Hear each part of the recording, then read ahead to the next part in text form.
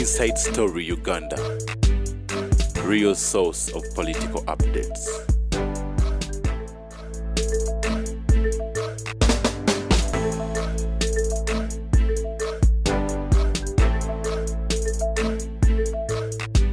Mchiwandisi mu Lunyankole mu Luganda naki. That book is called The Politics of Ekidoli. Bamala okunyamu ne bakunyalamu ne bakusuula. That's an NRM policy. NRM ina currency yemu esasulira omuntu. The Nagisi currency. Where is Nalweyiso? Let Nalweyiso tell me nina kalema what I did to them. But okubantu ali wa president. Nalweyiso anasema yo ungo. Mujja kulaba amalalo ga Nalweyiso nga bagasimye bagajemu waliwo ne kubayita damulira brigade ya damulira. Mujja ogabaganda lwaki lwaki bajja ogabaganda because mutono tebasobola gula nyonyi tebasobola gula tanka buli wala omuganda jeno ajja ogabaganda banne omwana gwe bakuba ku ssomero akuba banne ewaka kubanga because nangazi bwe bagenda okugula tanka because nangazi tebabatwala bwe bagenda okugula amasasi because nangazi bwe bagenda okugula atirali because nangazi abaganda because nangazi because yabakola bubi. Let me tell you, I've written a book, a voluminous book, from Kakoza Mutale. Kakoza Mutale helped them. How did he end? So, Sipapa Tebiriyo, Sipapa yaje wange ngadduka. Nangamba abantu abo mbawadde emmotoka zange 2 za milioni 5 Nemugamba kutwaleko eri wensinga. Yagaana. Sigaya zireeta. Namugamba nti brigade yakunoonya. Mulete wange ayingire tulera ne motoka ekwata omuliro ewa baziike vu Sipapa yagana. I'm telling you, don't look at Sipapa. Let me tell you the chronological event. Okay. What happened to Kakoza Mutale eyakubanga abantu emboko? Was Museveni absent? Now kuba abantu n'abakuba. When the government was losing the other way, when Kakoza Mutale outlived his usefulness, because the mafias, how do the mafias? I wrote a book, Masters, how the mafias control the state. They encourage you. The fattening period is very interesting. Okay. They encourage you to commit atrocities which will be used against you in the future. Oh. Mumbebe muchimanyi. Oh. Kakoza Mutale. Bibyali kuchitata. Yes, Kakoza Mutale ina bus ya NRM. Ngakuba abantu emibu. Where was Museveni? And he was a senior advisor to Museveni. Yes. Did he sack him? No. At that time? Kakoza Mutale yakola omulimo gwe kubanga mu byobufuzi Nalweyiso babikoze nangazi damulira bikoze nangazi bajjena baganda bonna bikoze nangazi naye kabuliza mwe bajja zisima Nalweyiso kabuliyo bajja zisima bakoche ku nsi ojoze nnyo abantu nange wanjoga yatula wano bwati nena kalema naga navumye facility aya project Museveni tuwandwande Nalweyiso olifa bubi ojja kufa bubi kubamu abaganda mujoga baganda bannamu bete musobola gula nyonyi because nangazi because yebakuba because nangazi mayembe kamaze okwenyola temanyi luzungu tebatwala gula nyonyi tebatwala gula mafuta tebatwala gula tanka tebatwala ki mujoga bannamu. Let me tell you, even what she said is uongo kabisa tekikolera ku logic. If this man had stolen money, that would be the police and the courts. Where does Nalweyiso come in? Yawadde obujulizi Sipapa President yandagira. No, it means he's innocent. Unabe mputa bane twasoma twatabuku fa batabuku. Do you know what it means? No. What it means is if Sipapa was a criminal, yes, Nalweyiso would not have commented. Why? Nalweyiso says Museveni directed me to deal with such a people, yes, which means this case of stealing money is a fabricated case.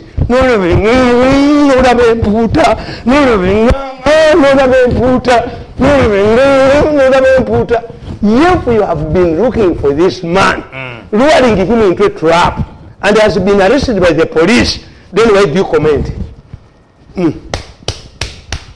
Chitafu ya kulisa ngabiko kanjege mumwewoza mumwagendangayo mu masomero mwagendanga ku Sunday bannamwe bwe batazze mugenda okusoma abasiraamu mujja ku Juma twasoma.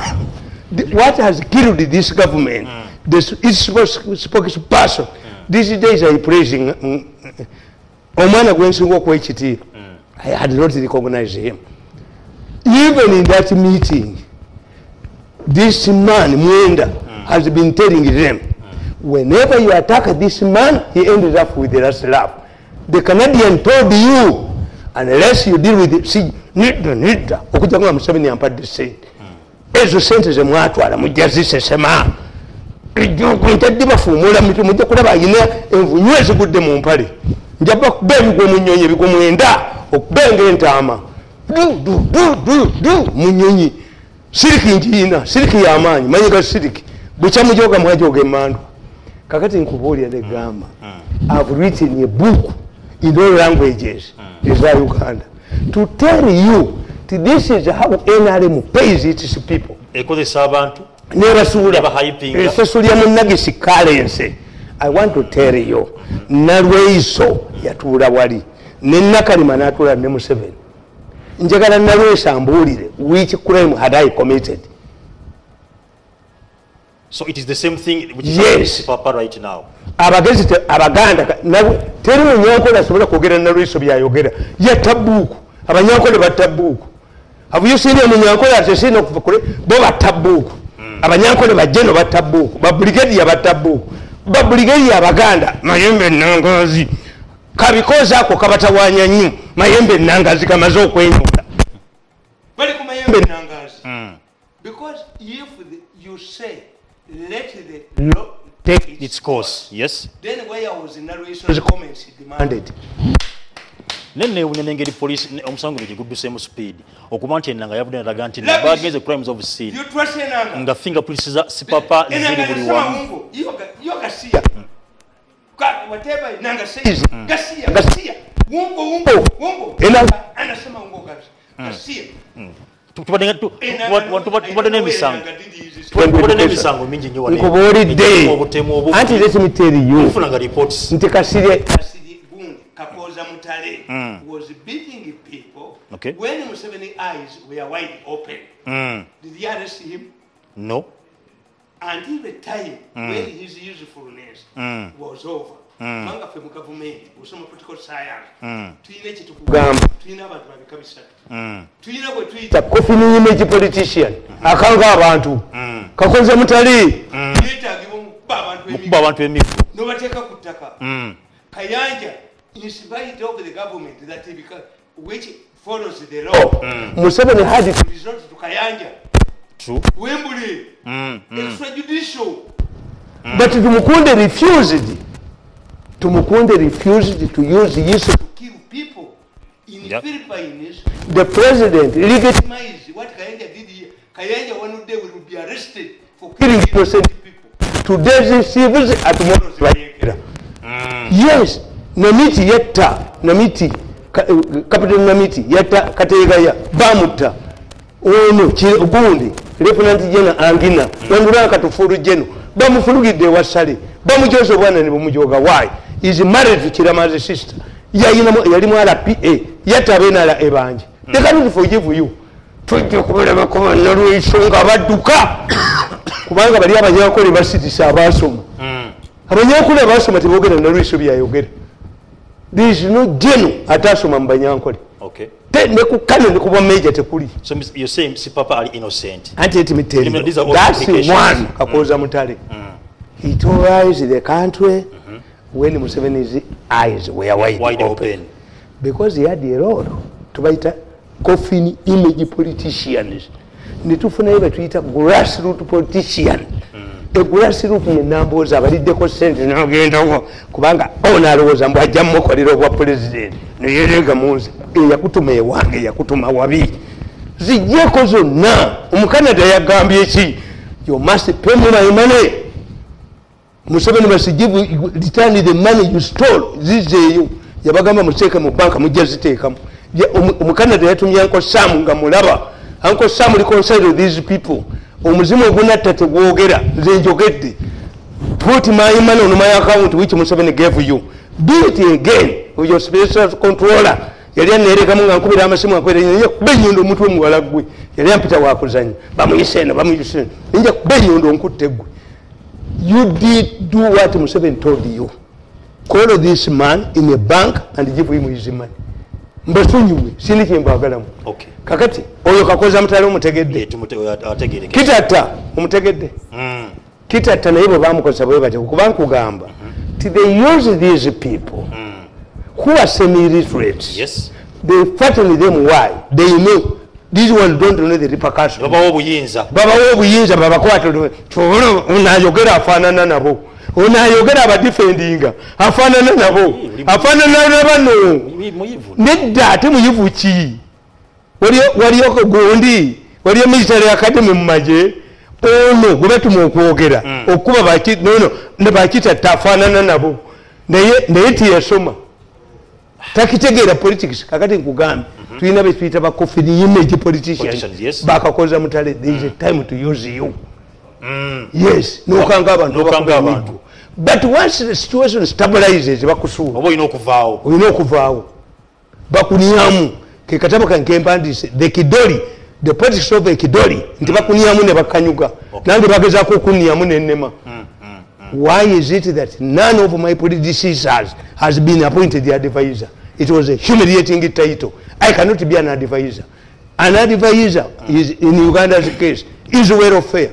Advisor shayambala masuti genyamba. Motoka bajijjako amafuta basekale bange mbasasuli allowance. Yes, sisobola kubeera advisor to be helped until you die. Siwezi kakati oyo tumuyita coffin image netufuna grassroots politician akunonyeza akalulu netujja tufuna elite ba Professor Semakula nti omutuma wa mu UN ate Semakula is very unlucky ti Semakula yasoma diplomacy naye tebamu yawandise ne kweri tumwinde bamujjukire go wafa. If you want a celebrated diplomat is Semakula Kiwanuka. Professor Semakula Kiwanuka became a professor of history at the age of 26. No, bavuluga muvuluge. Never cover singer Semakula Kiwanuka because of their system. We know kukiza bakuniye bakunyolemu obate bakuniyamu bakuniyimu ekidoli bakiniye kakati oyo mumuwandiseeko pandise kakoza mutale kasirye gwanga when kasirye gwanga Saturday hitting tires of cars of lorries ezitwala embaawo. I called him kasirye gwanga ebibira babigabira abantu mu kifo ky'ebibira nakyo. Do you know that forests, the government that has Uganda Forest Authority decided to give forests to individuals? Oyo gundi ono ajoga ennyo abantu oyo ajoga abantu gundi nankabiro bamuwa ekibira n'ekituta biliyoni 10 anti gavumenti yaddira ebira n'ebigaba kino mpanga ekyoyitamu ng'oyingira mpigi kyamukakanizi. Yes, olaba abemwe ng'oboogera where you have a forest authority, how can you now surrender the nagamba kasirye gwanga? I'm talking with authority. Nagamba kasirye gwanga bagabibwa abantu babideveloping kati mu nacho miti basimbamu kalitunsi ningamba kasirye ko kuba mutuka z'abantu. Who arrested kasirye gwanga at that time? Nobody. Kasirye gwanga nakuba emotoka ya gundi yakuba emotoka ya kusasira. Was he arrested? No. Now you tractor one Rubowa. Yes. Was he arrested? No. Tractor yali ntuufu. Lukutana yali agala kubba ttakali. That when I supported him. Yali mu Lukutana. Yes, Lukutana yalimu. Tractor najo changa tebogera ni yajoke. Omawulire bwabwe bono obwetako ba kabusenga ne kulubya esente ze mwantundamu muli bula kwa buli yange sinza basonyiwa nerusaba amawulire yaganyo basonyiwa abagobye ku mukolo gwe yagupangisiza abali bubi batisana okolo bwa mawulire bwawana obo bagula obuguzi. Kakati kasirye gwanga yatuuka okuba emotoka kasirye gwanga lingi zimi nangamba muganda we Mirundi nyamba yanvumanga naye nze kasirye gwanga nagenda ewuwe ng'avuma muhoozi avuma muhoozi somebody ranga me nalina kibuli nga ngenze kunzijanjaba naye nekizimba mu lubuto nengenda ekibuli nze ngenda gye batamanyi omusajja nankubira essimu I went to Kasire Gwanga's office home nemugamba ezo katuusa zotaddewo bwolifa bajja zitwala akasozi ka Golodi Kasiri yalina akasozi ka Golodi bamukuba ne bakamuggyako faamu ya Kasiri Gwanga gye yawozanga eyo Kasayija yagitwala Camp David kuba yali akasodian board nakwata sente zonna Museveni zeemu anakula Kasayija Matiya Kasiri talina kantu kakati bwe nagenda ewa Kasiri ne mugamba tukoledde Museveni ebintu bingi nze kwatasasudde kubanga waliwo alowooza ti agatta byombi ndigendako Walumbe Mandwa Omukanada yakubuulidde Walumbe Mandwa emandwa ejja kukuba ekumalewo okujjako ng'okomezawo sente zaayo nze siryogerako naawe ku nsi mu Kabuli ne mu ggulu gwewera bali bakuba ne mudduka bali kuba akasajja kayusisako bali bakasendagisi kakati Kasiri nakigenderako Kasiri rangami at 3 PM twali wa muntu musajja mugagga nga ndi omuvuka wa gundi NBS yenavaako musajja musoga Mirundi help me Kasiri nanyinyonyola nangamba tibandetira abasirikale akunkuuma ne batandika okukwata abakazi mu kyalo batandika okuba ebintu by'abantu nembagamba mutwala abasirikale bammwe bakomeza wate pick up ndala to provoke him abazze bamukwatireyo the moment Kasiri Gwanga entered Mbuya he never came out alive Kasiri Gwanga rangami twalina wa muntu musajja mugagga sawa mwenda nangamba muganda wange nyamba omwana wange no watu mukunde balese mundu mu ggwanga nituzaala mibiri simanyi yazijje. That was the end of Kasiri Gwanga. Okay. Yakola ebikolobero byonna nga bamulaba ng'era bonna basiri until his usefulness kasayagwawo.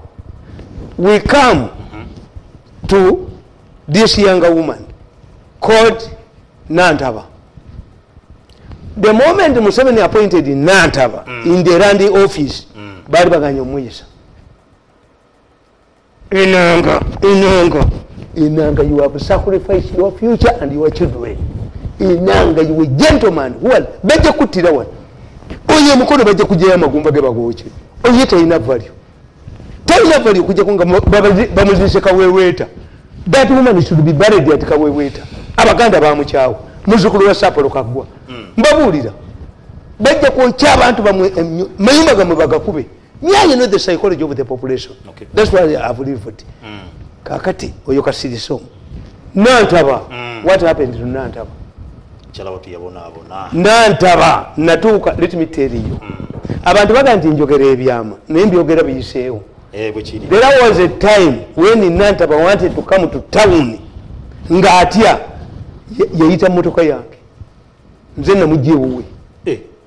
I got Nantaba from her home. Oba yali alaga mu ddwaliro baludda wange ati omukwatira mukuba ne mugamba ne maama we ne muganze ebyange tebikwatibwako omubiri wa sepeniside teri ayinza kuba motoka yange eno n'avaamu nga mulamu n'oyo gundi namugamba Sipapa namugamba nedda yingira tugende Rwensinga nzire buligedi oyo muyingize mu Kabuli motoka yeetomere bamwoke nze nkutomeze motoka n'oyo toyinza kuneeregamu ngende wafa amotoka emwanyana ende kuya tonto nekuma akasana nebwe kakabwe kati kamyaka 10 okawuliramu waliwo akawuliddemu waliwo munene akawuliddemu waliwo awulidde jogo lyata jogangako temutweregamu tulina ebyefa byetambula nabyo mulaba twambadde amasuuti amalungi mutuyita bantu ngamu. I offered ndoza yali agenda mu hospital Nantaba. I drove to her home. Namusanga Nantaba tasobola kwogera na muntu nga tewali basirikale. Nantaba nga ayina kalina bazirinya waliwo waakoma nga tasobola kufuluma bweru. Yes, bwafuluma bamukuba essasi. I drove Nantaba to town and drove her back. Mama we nangamba ffe tuli baseveniside ne mugamba muli baseveniside naye ebyange nga byakukubye kuba siriki eyange yawaka nze ndi wakuna bigenze bitambula biriko gwe bikubye n'omukanada yamukubye biriko gwe bikubye take my money to the account bijja bakuba bimamalewo tebimanyi status ebyange bikambwe mukimujoka mwajoga mwatajogeka mwajoga emmandwa kakati nantaba omulaba yali abakoze eki kuni nantaba before Museveni appointed her tewali kakati netumuvinga nasali abakolaki nasali ono omukazi atalina mwana bamukwata ne bamusiba abbi obukadde 35 naye nga bazibye n'abantu aba muliogonja ate singa nze mwansibako mukomera gwe Nalweyiso gwe nga mwansibako gwe nga nosiba singa oli akasasiro singa mwanereekamu ne munsibako bangulye basaagizi banzite kugundi mutungo county club nembalaba nekubira mwenyina wa president singa ewamwe tewali nankoko etakula emmandwa ziba mandwa emmandwa eba mandwa kubandibwa ze nabandibwa kandi muto singa mwanzita oba nosibako mukobera Nalweyiso singa oli akasasiro ze sisanga singa oyo omwana Sipapa yakkiriza ne muyingiza ewange mu lwensinga singa ddamulira taliiwo kati omwana yaŋŋamba nkutte emmotoka yange ya miliyoni 4 njiwaddamulira nimuga tuyingire ddamulira mukukwatireko amanyi gamuggwemu nyingire mu lwensinga yange nyingiremu olabe obasabenga sigo oteekemu ekikali enkuba 3 olabewe bwamenyeka amagulu kakati oyo wakumeka netufuna omukazi Nasali Sali yakolanga mu National Security Fund she came to me running olwafuna omulimu taddanga mina kunkubira simu she came to me running yali abakoze eki Nasali yali abakoze eki afunye n'omulimu gwe yali abakoze eki musasula mu nagisi currency this is how enani mu pay these people nagisi currency mujita nagi tujita nagisi bakusasula mu nagisi currency yali abakoze eki look what this woman ono omukazi owa Uganda Airlines Museveni picked her from home